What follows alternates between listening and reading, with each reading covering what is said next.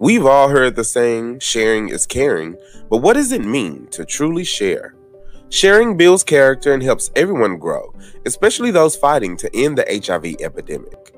Knowledge sharing across the Ryan White HIV/AIDS program is an important step to achieving a world where HIV is ended.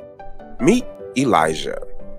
Elijah works at a local Ryan White HIV/AIDS program-funded organization that provides core medical and support services to people with HIV in his community. Elijah is always searching for emerging interventions to help him improve the way he delivers services to his clients. So, exactly what is an emerging intervention?